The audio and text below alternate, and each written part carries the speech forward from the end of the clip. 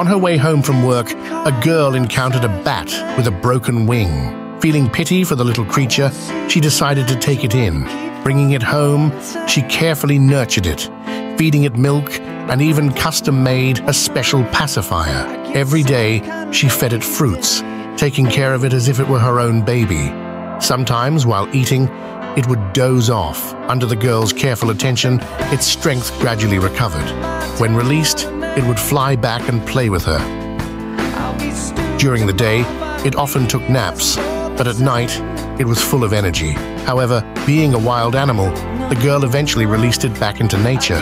A year later, the girl discovered that her roof was filled with bats. Upon opening the door, she was amazed to find bats throughout her house. At a glance, she recognized the bats she had once rescued. Excitedly, she brought grapes to treat the whole bat family.